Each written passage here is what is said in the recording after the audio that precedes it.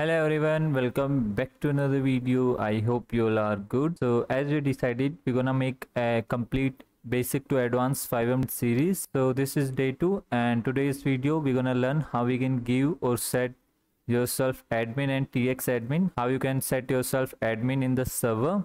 As you can see right now, I don't have any admin. As you can see, access denied. And if I'm using TX admin, so this is also not working, as you can see right here. So we will learn how you can give yourself admin, or you can provide to your staff or like friends how you can give it. So we are gonna see that. So first of all, you need to open your TX admin panel, as you can see right here on the web.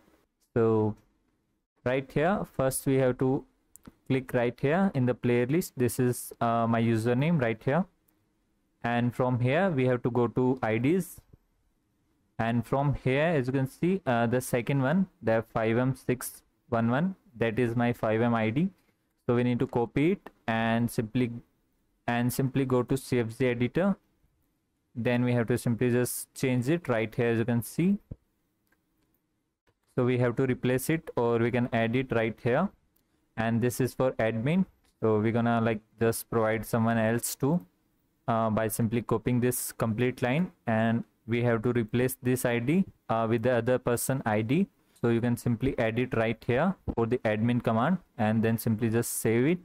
And after it, you have to restart your server, and it will not work without restarting. So after restarting, you will get this one like the admin, but first we will give the TX admin also. So for the TX admin, we have to simply click on the player list right here. Then we have to simply click give admin, and from here we can like give all the permissions right here. So I'm just clicking all the permissions and simply save. So after doing this, you will set yourself like the TX admin, and it will work in the city without restarting. As you can see right here, we have all the permissions and TX admin right here. You can set your password right here and simply save and next, save changes.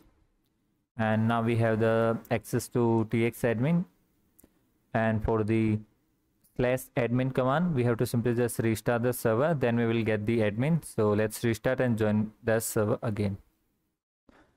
So we join the server again, and let's try out our admins.